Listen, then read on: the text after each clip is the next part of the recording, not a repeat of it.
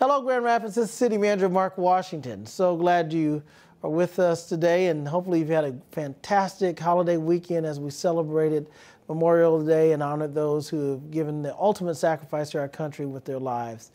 This past week, the City Commission met and decided that we'll have one more virtual meeting in June. That'll be on June the 15th. And in July, the first meeting, which is scheduled for July the 13th, newsflash, it will be on site in the City Commission chambers on the 9th floor at City Hall.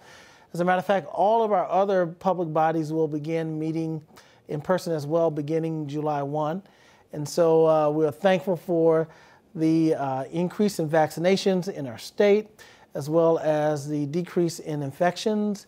And we're looking forward to resuming some of our normal activities that we were unable to do while we were in COVID. So we are looking for that day. We'll make sure that City Hall is ready, that it is safe and sanitized, and we'll still take all the appropriate cautions, particularly for those persons who've not been vaccinated, to make sure that they're still able to interact in a very safe manner. A couple of weeks ago, the City Commission finalized and passed the $546 million spending plan for fiscal year 22. There are a lot of things that are in the budget that advance our strategic priorities and furthers our mission as a city to become an inclusive, equitable, welcoming place with a robust economy and a safe community and a vibrant, engaged citizenry. And so $546 million budget was approved. $25 million of that was devoted to equitable investments that will ensure more inclusive outcomes.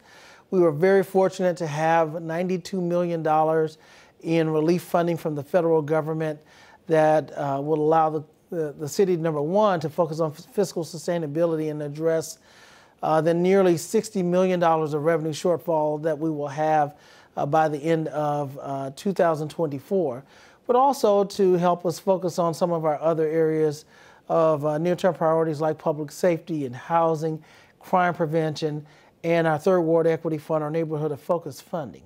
As a matter of fact, the City Commission agreed this past week to proceed with allowing $2 million to be divided among our various wards of our city in a participatory process in which we will engage the residents and get the ideas from the residents and what their thoughts are in terms of priorities and programs and planning and initiatives, and have an engaged process where each ward will have 3 citizens, 2 appointed by the commissioners of the ward and 1 appointed by the mayor. And they will work with commissioners to determine how to best engage the ward and seek ideas and prioritize the ideas and have those recommended back to the City Commission and staff for implementation. And so we released some information here recently. You can go on our website to see the latest press release about the announcement of the process and how over the next 2-3 months we plan to engage both community and commission in bringing forth those ideas from the public.